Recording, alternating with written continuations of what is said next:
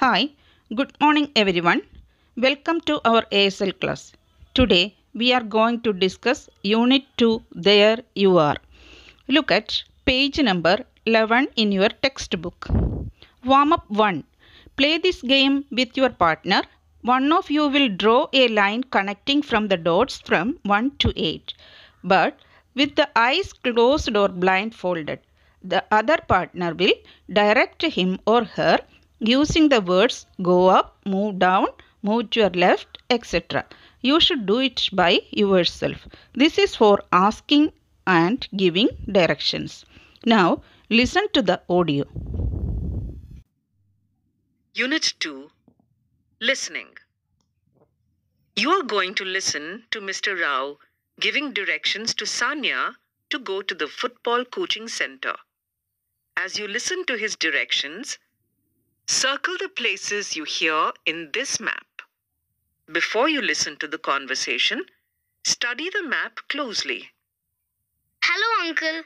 I'm your new neighbor, Sanya.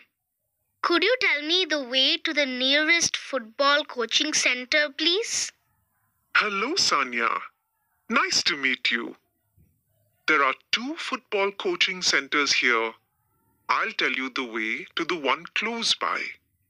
That'd be very helpful, Uncle. Okay, Sanya. Go straight and turn left. Then go down the road till you reach the traffic lights and cross over to the other side. Yes, Uncle. You'll see a supermarket on your left. Turn left after the supermarket to MG Street. Walk a little more and take the first right turn. First the left turn, and then the first right turn on MG Street, right? Yes, that's right. Once you turn right, you'll see National Bank on your right. Next to the bank is a new pink building. The football coaching center is right opposite this building. After listening the audio, you should circle the places you hear in this map. Look at page number 12. Take the correct answer.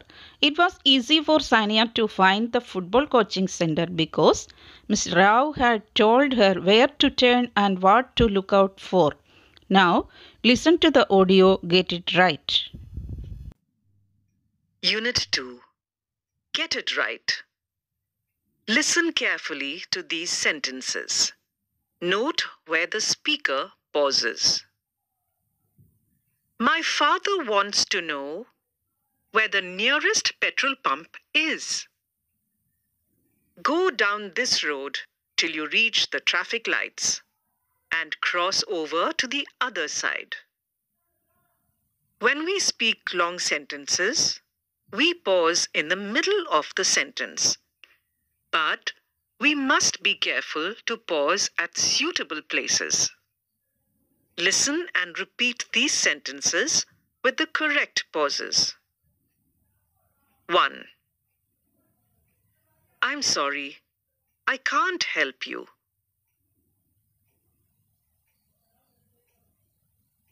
2. The teacher told the students to open their books.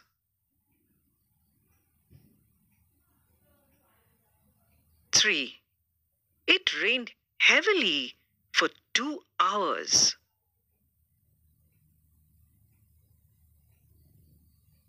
4. I asked my friend to come with me.